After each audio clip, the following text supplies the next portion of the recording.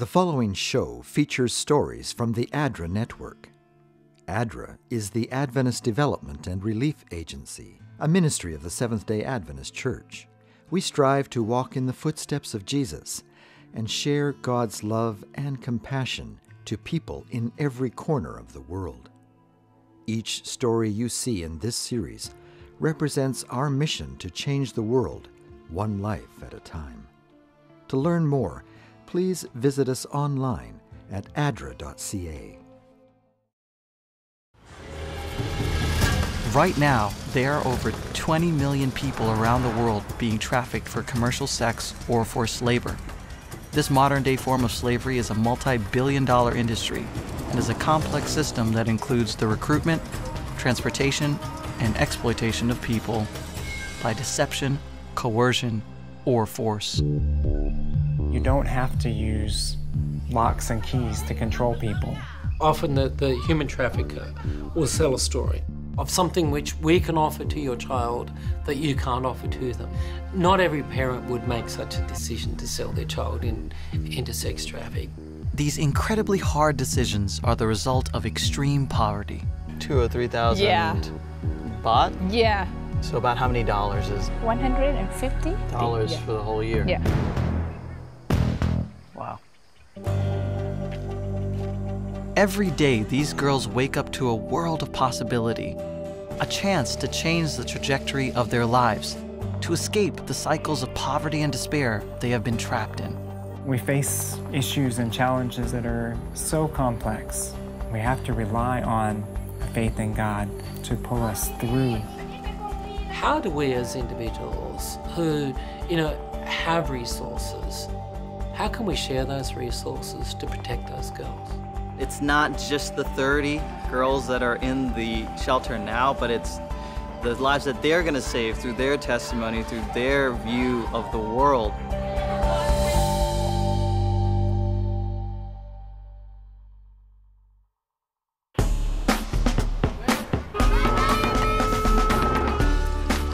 This world of ours is more beautiful, more complicated, and more inspiring than we could ever imagine.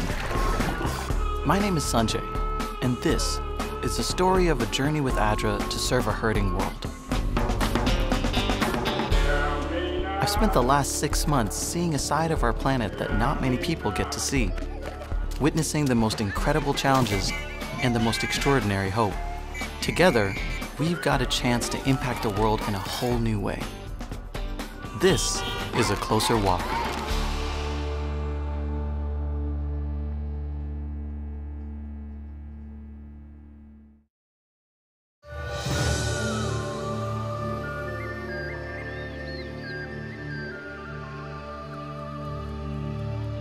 Northern Thailand is an idyllic landscape of rolling hills, lush vegetation, and farmland. This region is also home to over 1 million hill tribe people who live in the villages scattered through the forests that straddle the border between Thailand, Laos, and Myanmar. Because these groups have historically shifted across the borders of these countries, they've never been fully recognized as Thai citizens.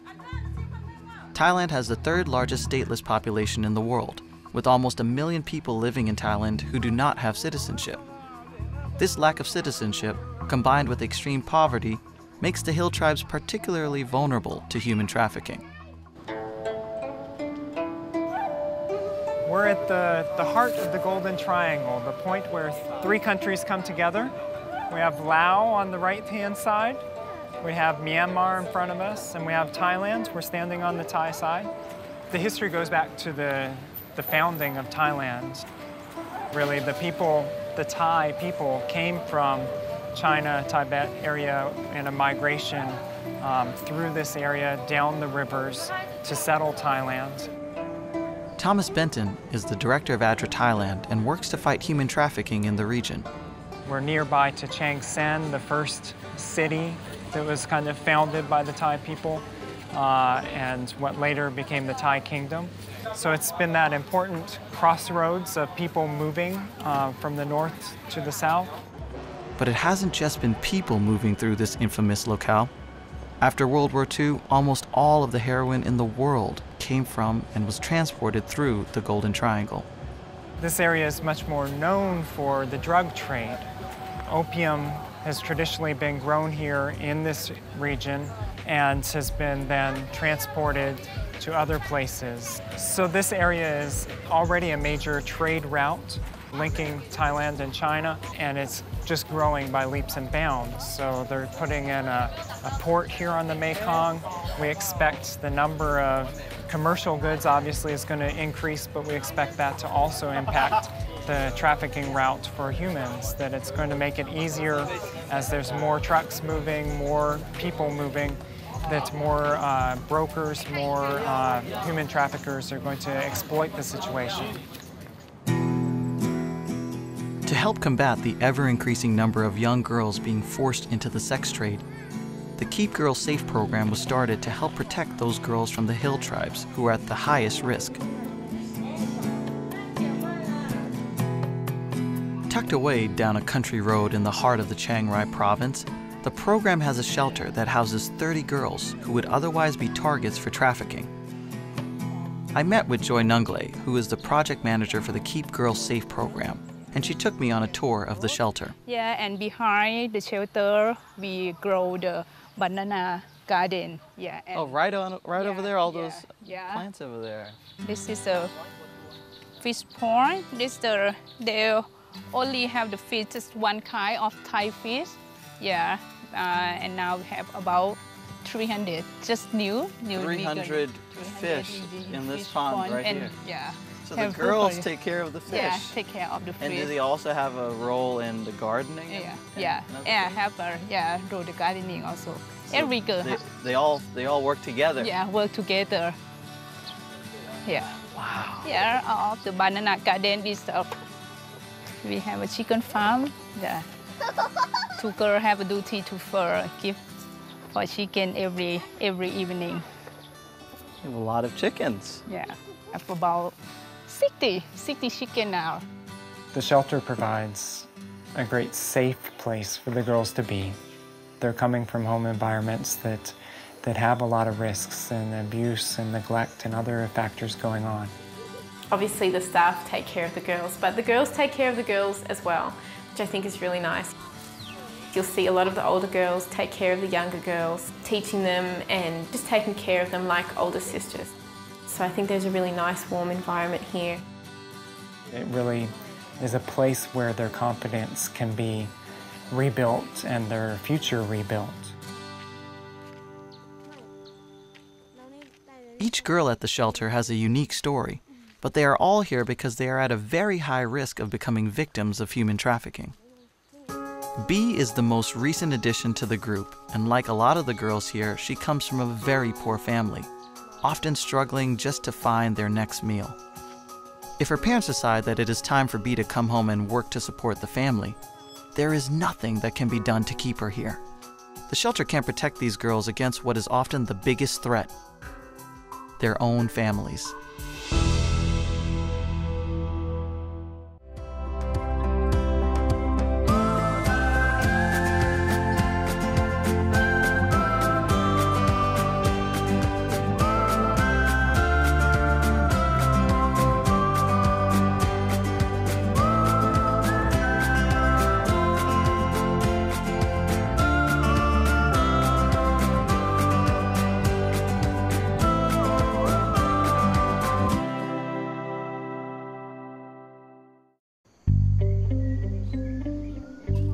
Each of the girls at the Keep Girls Safe shelter in northern Thailand has been rescued from a living situation which would have almost certainly led to them being trafficked for sex or forced labor. B is the newest girl at the shelter, and like so many of the other girls here, the threat of being trafficked begins at home. Instead of going to school, her father was making her work in the fields, earning only a few dollars a day.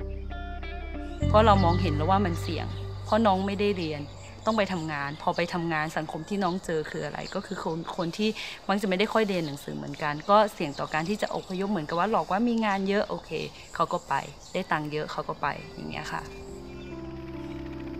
เพราะว่าความยากลำบากตรงนี้ทำให้ครอบครัวของหนึ่งอย่างก็คือพ่อติดยานะคะก็คือทำลายร่างกายด้วยบางทีน้องก็อาจจะโดนแต่น้องไม่บอกเพราะน้องเป็นคนรักครอบครัวมากจะให้ข้อมูลเราดีมากหมายถึงว่าให้ความร่วมมือมากแต่ว่าถ้าเกิดเมื่อไหร่ก็กินเหล้าหรืออะไรไงอย่างเงี้ยเขาก็จะไม่ใช่คนเดิมละเขาจะเป็นอีกคนหนึ่งเลย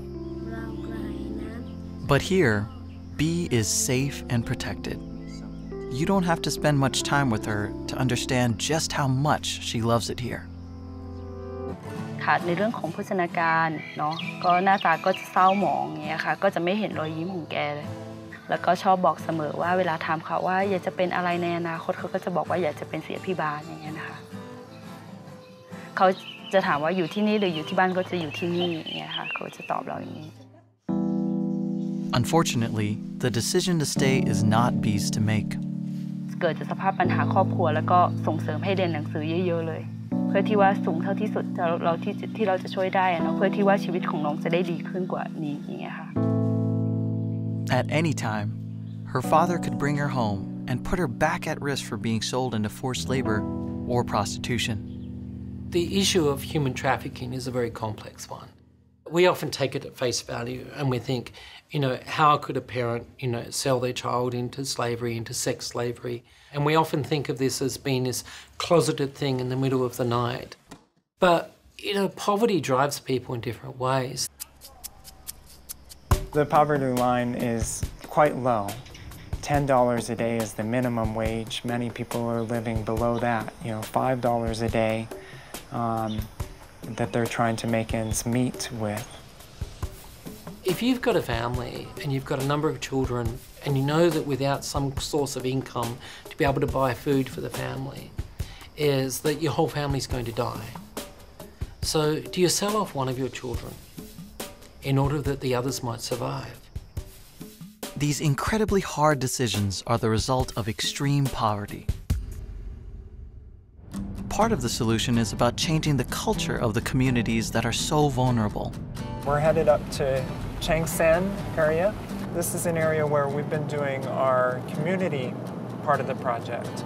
We're trying to raise awareness in the communities about the risk of trafficking, raise awareness about how to identify trafficking, and trying to get that message out to the communities. To do this, they have formed community groups made up of children that meet after school. They're a place where the youth come together. They get to interact. They get to learn. Oftentimes, we do a bit of teaching about the risk of trafficking, and then we ask them to come up with ways to share this, whether it's art, whether it's drama, skits, and things like that. So these kids in the youth clubs are basically staving the flow. We're empowering them. We're empowering them to intervene Exactly. when they see it, and teaching them what are the likely signs so that they know when to intervene and how to intervene.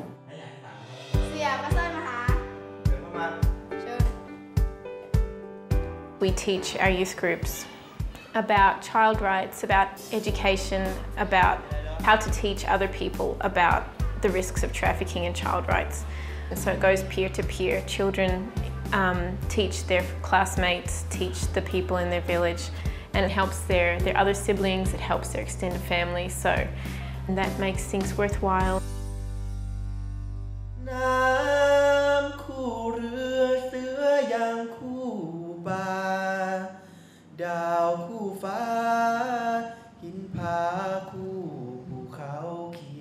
Talking openly about trafficking and being able to identify the warning signs is starting to create shifts in the communities. The brokers who buy and sell children are often victims of desperate situations themselves. A current of desperation drives the forces of the trafficking industry. Brokers offer families upfront money and false promises in exchange for the girls. Not every parent would make such a decision to sell their child into sex traffic, but if they thought that their child was going to get benefit. So often the human trafficker will sell a story, opportunity, of education, of something which we can offer to your child that you can't offer to them. The broker shows up and they're offering this great opportunity to get out of the situation. You know, here's a down payment, I can give you $1,000, and your girl's gonna have this great job. And it turns out to be exploitation in the sex industry, and that initial payment of money that was gonna be such a help to the family turns into the thing they hold over the girl that she can't go back. You've got this debt you have to pay off. If you're desperate, desperation drives you to things that you would not normally do. It doesn't mean that those parents aren't as devastated by it, but they've had to make a judgment, they've had to make a call about it. I think many of us, you know, when we first hear the word trafficking, we really expect it to be somewhere where people are forcibly held and, you know, they're locked up and it's some physical constraint on them. But you don't have to use locks and keys to control people. It's hard to imagine how hopeless your conditions would have to be in order to justify the kinds of arrangements many of these families make. But it's also hard to imagine what it's like to live in total poverty, stuck in a constant cycle of labor and debt with no chance for education or escape. What are the conditions that could lead you to sell your own daughter?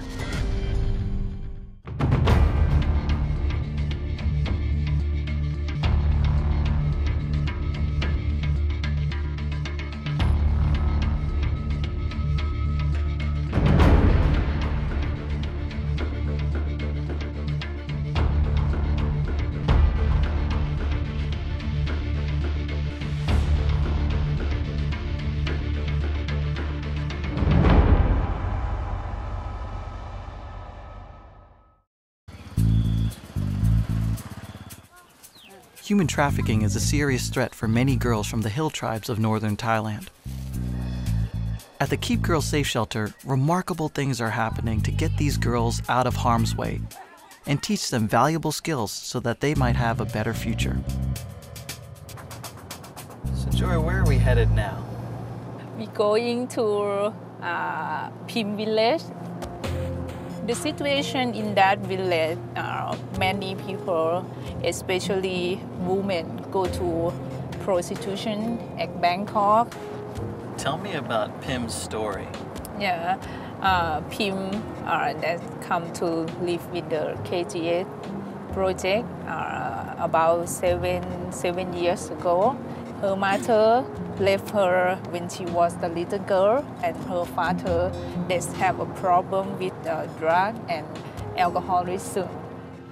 Pim also has two stepsisters working in Bangkok as prostitutes. Even though she is at a very high risk for trafficking, it is necessary for her to go visit her family to see if anything has changed that would allow her to return home.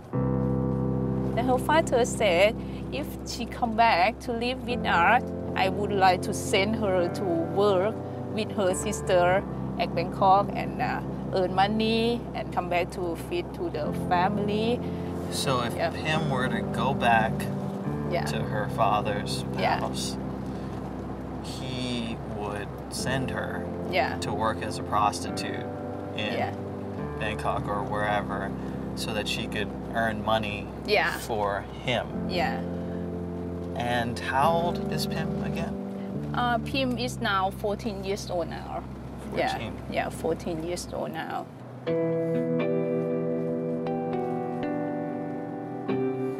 Sometimes parents will want their children to go back and work to support the family. And I know from a Western point of view that can seem really selfish, but if you're a parent that has 5 children and you are earning less than $5 a day and you have a child that can help you feed your other children, it's really complicated. Obviously the staff try and talk to the parent and they try and negotiate and plead on behalf of the girl, but ultimately we can't legally hold someone else's child without their permission. It's troubling to think that a parent can bring a girl back into this high-risk situation and that no one can do anything about it. In one moment, her father can change the course of her entire life. When we walked up to meet Pim's father, I wondered if today would be the day he would decide to bring his daughter back from the shelter. And I tried imagining what Pim must be feeling in that moment. As they showed me around the house, it was obvious that this was one of the nicest houses in the village. This is the new home of her, almost 2 years for this home, and before I have just like a old home that's not good like that. This is the new home that her stepmother's daughter send the money to build this home. Yeah, build this new home. Mm-hmm. So the funds from the prostitution allowed them to have a better house. Yeah, better house. But Pim's stepsisters are not victims of human trafficking. They have chosen to be prostitutes, which means the money they make is theirs to send home. A child sold into the sex trade will be indebted to the broker and unable to send home any money. Unfortunately, that is not the story that the broker will sell Pim's father. Pim's father does hard manual labor and makes very little money, so it's easy to imagine how willing he would be to believe anyone selling the hope for a better life. พ่อแล้วตกปีหนึ่งรายได้เหลือเท่าไหร่ที่หลังจากหักหนี้สินหมดแล้ว ไม่ค่อยเหลือประมาณ 2-3 พัน 2 or 3,000 only. 2 or 3,000 Yeah. baht? Yeah. So about how many dollars is that? How many dollars? 150? 150 dollars for the whole year? Yeah. Mm-hmm. Wow. How much money do the stepdaughters send back? ถ้ามีจริงก็1,000-2,000 นะ 2,000 baht. ถ้ามันจำเป็นก็มาให้ 2,000 baht, but not every month, just sometime. So there's some months that they send back as much money as he makes in a year. Yeah, you should. Yeah, just like that. When you come to this hillside village, prostitution is just another means to an end, that end being survival. And if your older sisters are in the trade, it bolsters the expectation that every daughter, little girl in the family is supposed to enter this trade. It's clear to me that Pim is best off in the Keep Girls Safe program. But only her father can make the decision to let her continue living in the shelter. It's hard to know if today is the day he'll decide to bring her home.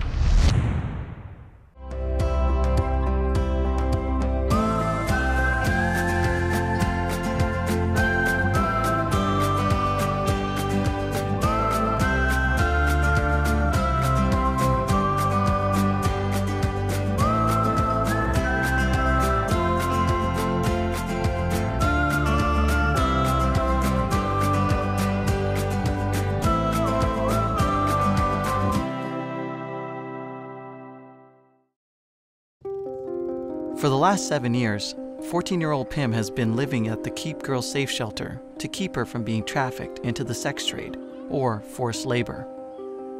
But at any time, her father can request she comes home. Since he already has 2 stepdaughters working as prostitutes, and since their earnings helped the family build one of the nicest houses in the village, it's not hard to imagine what the future holds for Pim if her father decides he wants her back. There is a very real chance that any time Pim is brought to her village to check in with her father, he may decide that she has to stay. Yeah.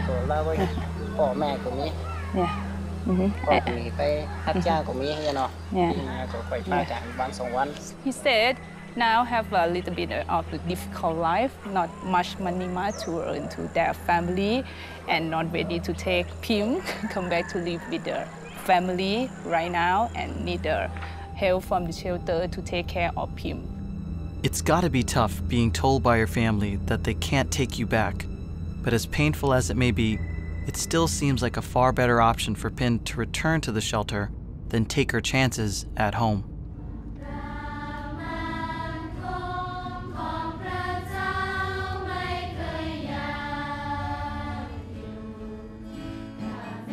We face issues and challenges and problems that are so complex, so multifaceted, that the best of our human understanding is still not enough to fully comprehend them. We have to rely on a faith in God and His wisdom to pull us through. So I think that's a powerful thing, that God does lead us when we trust Him, when we stop relying only on ourselves.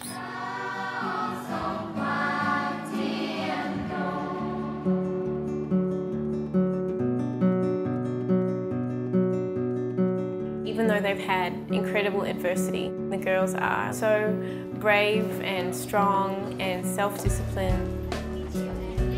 They work so hard at school, and they all learn a musical instrument, and they're learning English or Chinese. And 2 of our girls last year went to university, and their parents can't read and write. That's amazing, because that cycle of poverty is broken in their family, and the girls will be able to have good incomes and to support their own children. For us, our hearts are lifted when we see these girls succeeding in life, when we can see them after a year or 2 and they have finished a degree, or if they've started a family and we see them being positive role models now for their family. We're overjoyed when we get to see them being productive and successful and confident women. And we know the future is going to be great when they succeed.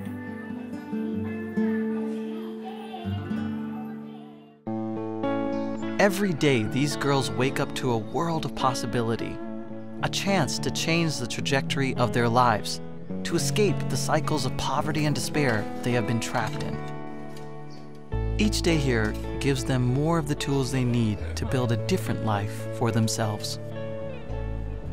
I think all of us in our lives, we've all faced challenges, certainly not to the extent that these girls have, but we know that we don't escape those problems overnight. We grow, we move beyond them, but they're still a part of our past. We know our family is always going to be our family. What really stands out to me is the comparison between where they are from and how healthy and positive of an atmosphere that they're growing in now. Ultimately, I believe that it's our responsibility to say, how do we as individuals who, have resources, how can we share those resources to protect those girls? It's not just the 30 girls that are in the shelter now, but it's the lives that they're going to touch, the lives that they're going to save through their testimony, through their view of the world. These girls are just like girls back home. They want the same things out of life. It just makes you feel relieved that there are people in this world that are willing to give of themselves for those less fortunate.